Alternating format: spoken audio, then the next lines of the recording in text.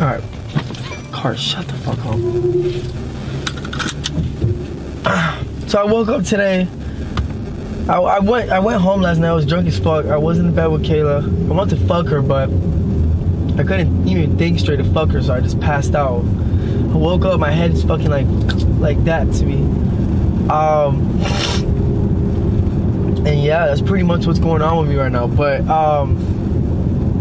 yeah, so I want to like tell the people, and I hope people can come to understanding about the relationship with Kayla and I. It's just like, at the end of the day, look, I'm young and she's young, and we have our own like lives sometimes, or whatever the case might be. So like like this is the most committed relationship I've been into. Like every time a girl walks past by me or something like that, they'll be like, oh yeah, aren't you dating Kayla? Like stuff like that, you feel me? Like, which is fine, because I did that, but I have no vape. Which is fine, because I did that. It's just a lot of my shoulders that I'm dealing with in life. I feel blessed, I feel happy, I feel great. I honestly feel great in life. I can't even complain.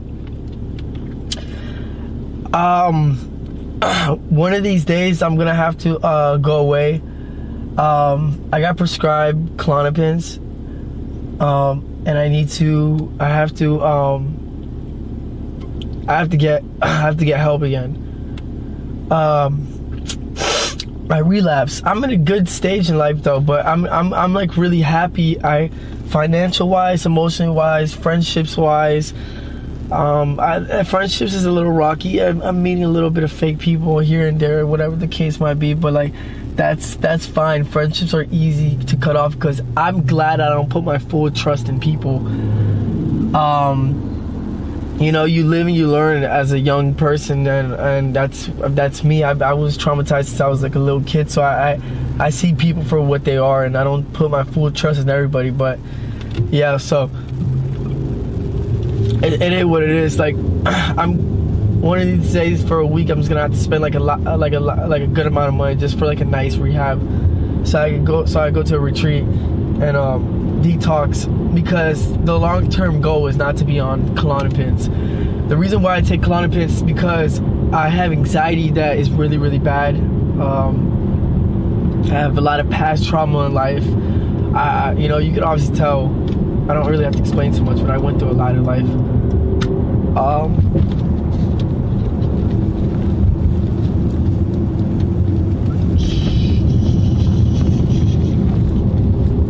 So you can tell that I went through a lot of life, obviously. Things don't just come easy. Things just don't come like that, if you know what I'm trying to say. And yeah, but like, you know, I try to make the best out of it.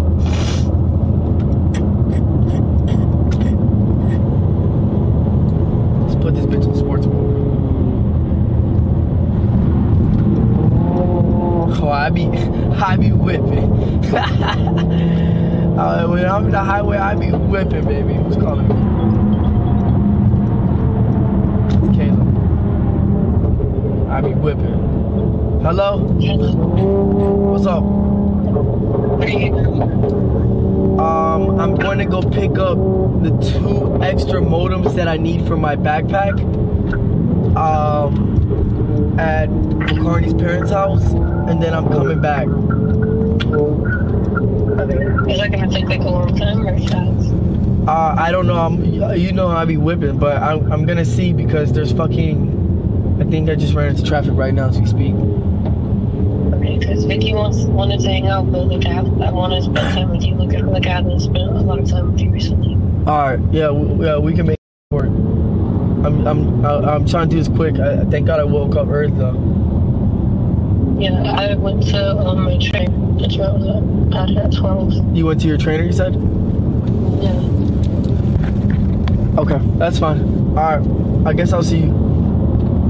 So don't hang out with Vicky because you'll be back. No, you could. You can hang out with Vicky. It's gonna take me about 2 hours, Kayla. That's the problem. Okay, but can we like dedicate time for each other today? Yeah, yes, we can. Okay. I love you too, man. trying to cut up real quick. I drive quick.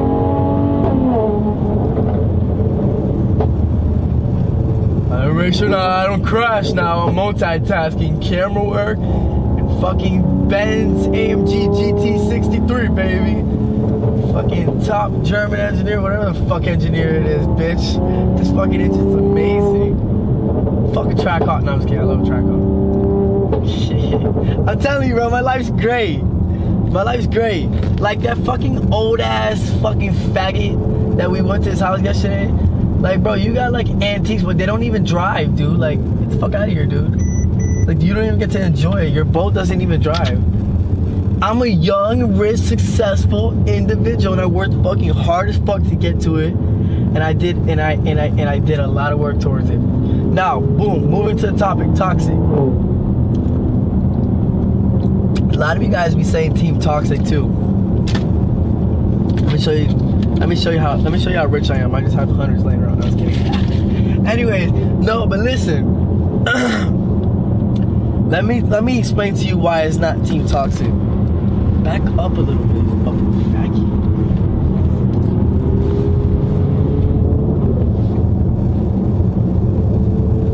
Okay, let me explain to you why it's not team toxic. It's not team toxic because toxic doesn't respect me at all. She likes cucks. I learned to believe that she likes to feel like she's the dominant one in a relationship. She does not like to be controlled in relationships. She likes to feel like she's the prettiest, the baddest shit in the whole entire world. There's nothing wrong with that. But she doesn't know how to turn it off. She, like me, I know how to flick it off. I like to think I'm the baddest shit in the world too. But the thing is, toxic, you need to at least back it up, gal. I'm just playing with you.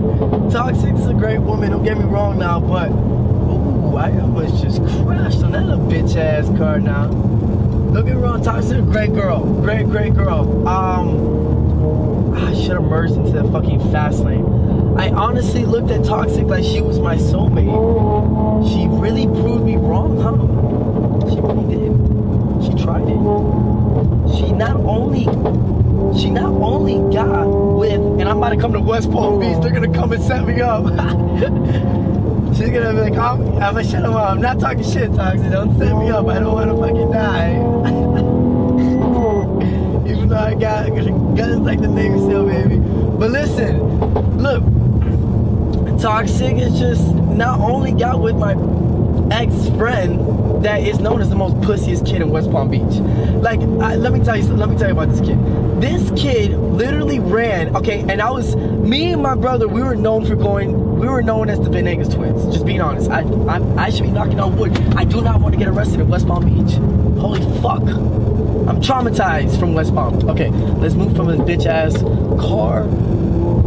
I want to speed, so I get pulled over. No, but listen, no, realistically, bro, is this car gonna let me like, oh my god, I hate trucks on the road. Sorry about that. Let me make my exhaust sound a little bit lower. The exhaust is a little bit too loud. I know you guys want to see a bit up. I'm still whipping, don't get me wrong, but the exhaust, I put it lower. You don't want to hear that V8 bi-turbo just all the time, you know what I'm saying? No, but listen, this kid was running from another kid, and I know this because I went to jail the next week. He was running from another kid inside the detention center. Now, there's a difference. When you run from someone in real life, okay, sure.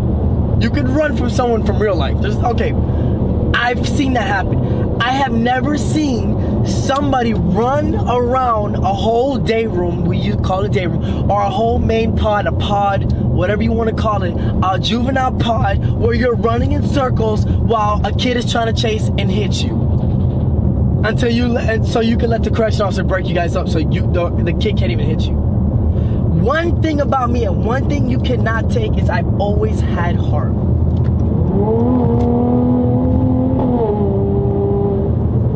another thing, the second thing is not only that Flyy has heart, Flyy would actually fight. That's one thing about me. Is I will go in there and fight. Even if I think you can whoop my ass. I'm not the toughest man. I am not the biggest, baddest man. I am not the richest man. I'm not the best at everything. No, not at all. But one thing about me is I will go in there and fight. And did I win majority of my fights in jail? Yeah. You want to know why? Because it's mind over matter. I was always the aggressor. I always came in and punched first. I never let someone come in and just sneak me. I would go inside. I would go in there and beat the fuck out of them. That was my mindset. I'm gonna fucking kill you inside there. You understand what I'm saying? You wanna go to the big stall? We call it big stall. You wanna handle it. You wanna go to far field? We go to far field. We can handle it. Or while you brushing your fucking hair, I'm gonna go in there and pop the fuck off of you. I never ran for someone. You have a problem with me? You know what I do? I bite my fucking teeth. Say it's getting hot in here. Get my hair ready. Make sure my wrist is straight. Might go to the bathroom. Shadow box. Make sure I'm not dreaming fight. You know what a dream fight is? When you're just punching but you ain't really hitting, like a lot of these girls be doing. So I'd be like, you know, shadow boxing and shit like that. And then I go in there and I go for the bait. And I beat the fuck out of him, gunk him like a fish. I don't fuck the one kid. This kid used to do workout every single day. He said he was gonna beat my ass. I just went inside the program. It's like a juvenile prison. I just went inside that program, that maximum security program, and I was getting tried by a bunch of black guys in there. And that little black kid said he was gonna beat my ass. And I'm the only light-skinned Hispanic kid in that fucking dorm. I said, you gonna beat what, nigga? I was scared as fuck.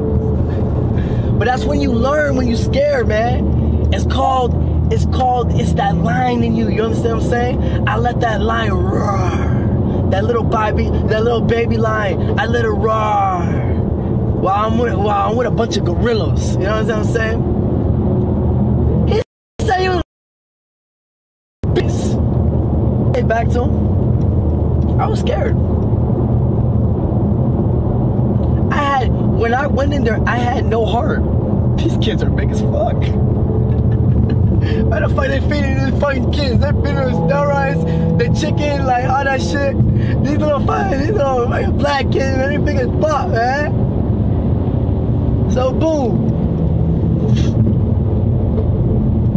I said, you gonna beat my ass in my head, and he's gonna whoop me.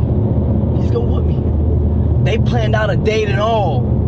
My heart is thumping, and I had no anxiety problems before I did drugs. This was when I went to juvenile prison. I want you to remember this. I was not a pillhead. I was a weedhead. So I didn't have anxiety. I used to laugh at people with mental illness because there was kids in there with mental illness, and I used to laugh. And I used to be like, "Yeah, bitch, I'm happy. Bitch, I'm in here and I'm still happy. I'm in prison. I'm still happy. I'm in juvenile prison. I'm still happy.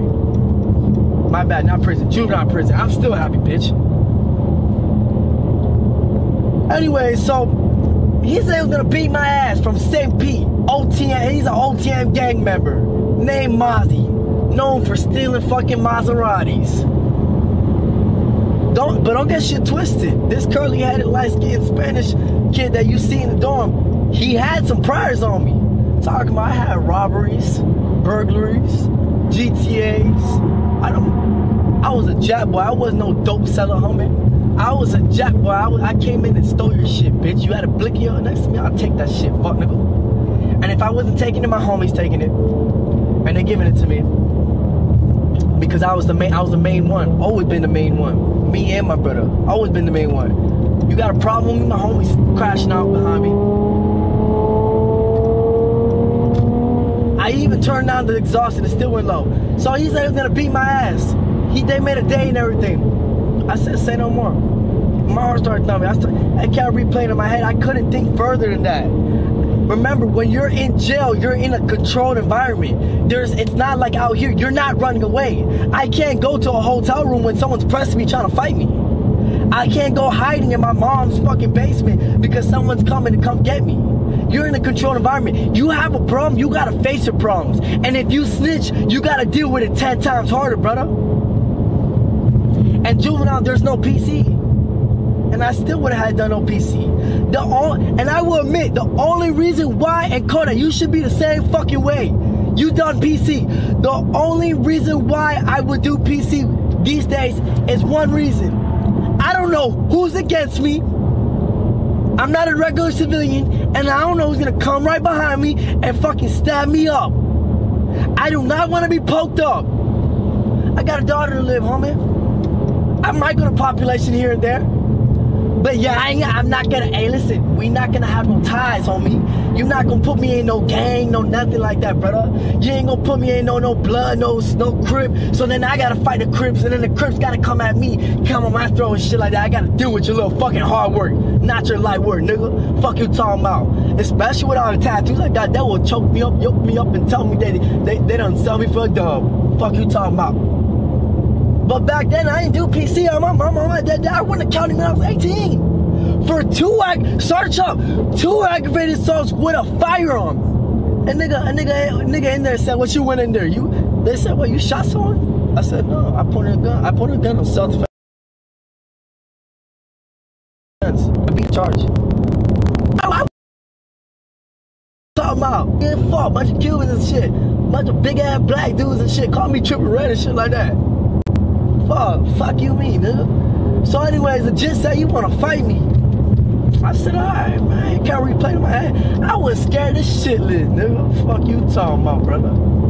Fuck you talking about. This nigga been in here. He's this dude. This nigga ate to me. You understand what I'm saying? I'm a baby lion. I ain't prosper yet. I'm the lone wolf, you dig? So I went in the bathroom. Nobody was talking to me that day. I guess because they thought I felt like I was getting picked on or something like that. Alright, fuck nigga. Pay no more. Listen, when something's meant to be, something's meant to be. I'm not saying I'm tough. I ain't saying I'm tough. But I ain't no bitch now. And listen, let me tell you something. There is certain gratitudes in life. Real recognizes real. And I'm real. I'm a dying breed. Okay? So I went in the bathroom and I shot a box. It was about almost like sleep time, nighttime, bedtime. He's brushing his waves. He had waves. I'll give it to him, little bro had waves and shit like that. He would do every day push-ups and waves. Push-ups and waves. OTN shit like that. Won't do it. Yeah, I heard he's in prison now. I came out of the bathroom after I shot the box. I said, I got this. Hey, I don't know what happened. I blacked out. I just went in, punched him. I never seen a black kid have a black eye. I punched him. It was next to his bed while he was doing his waves, about to go to sleep. I punched him hard as fuck in front of everybody. It was, I hit him right with, I don't even know how I hit him in the eye. I blacked out. I don't even know if I hit him hard. But all I know, he falls onto me. And while he falls onto me, I'm on his bed. No homo. I'm on his bed. He's punched me. I'm going like this. So he's hitting his mattress, his program mattress. I'm going this. While he's hitting me, boom, correction officers breaking up. And that's how you get your face card up, by not being a bitch. It took one pop off for that fuck nigga to set in stone or stop fucking playing with me because you think I'm something like, you think I'm soft or something like that. You understand what I'm saying? It took one pop off. Every day you would scream out, retaliation is a must. Never retaliated. His OG came up to me, tried to jump me and said, why the fuck you pop off? I'm on the bike, I'm on the dog, shit. I was already on demon mode. Once you pop off, you have the adrenaline rush. Hit me, nigga. Fuck you talking about? Hit me, nigga. Ain't hit shit, nigga. Fuck you talking